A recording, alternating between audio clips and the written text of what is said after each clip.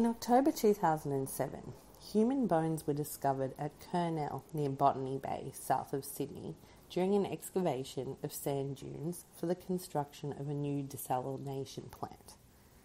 The first bone to be discovered was a shin bone. The following week, ribs and other smaller bones were discovered approximately 300 metres away in sandy scrubland near Sir Joseph Banks Drive. Shortly after, a pelvis and foot bones that were found in a sock were also found nearby. Investigations reveal that it is possible that the bones are those of three possible couples: Alan Martin Fox and Anika Nicolette Adrianson, Stephen Lapthorne and Michelle Pope, or Leslie Toshak and Joanne Lacey. Forensic tests concluded that the bones are of a male and female who died less than 50 years ago. The age of the bones was more accurately predicted to be from sometime in the 1970s onwards. The first couple, Stephen Lapthorne and Michelle Pope, who disappeared in 1978, the second couple, Alan Fox and Anika Adrianson, who disappeared in 1979, and the third couple, Leslie Toshak and Joanne Lacey, who disappeared in 1981. Forensic tests concluded that the bones are of a male and female who died less than 50 years ago.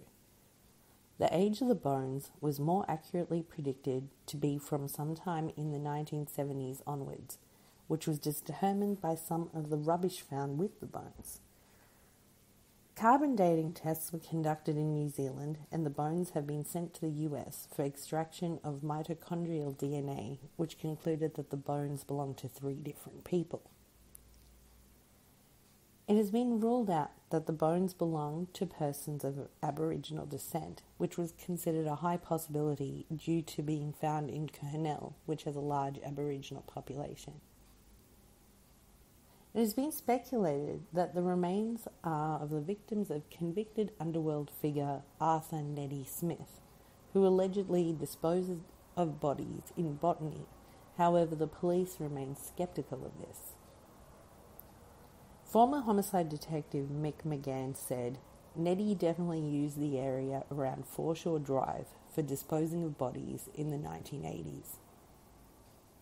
The Kurnell site where the bones were found is also a short distance from the unsolved murders of Christine Sharrock and Marianne Schmidt, known as the Wanda Beach murders, in January 1965, and whose bodies were located in sand dunes on Kurnell's Wanda Beach.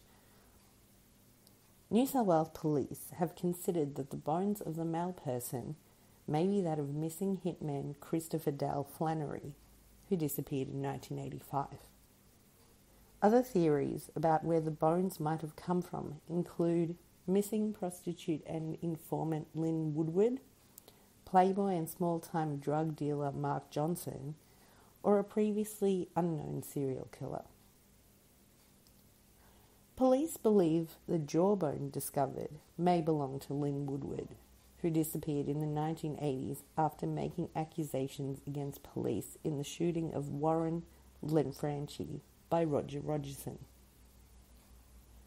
The bones found at Kurnell remain unidentified, and DNA tests remain inconclusive in relation to all 10 of these victims, and the case remains unsolved to this day.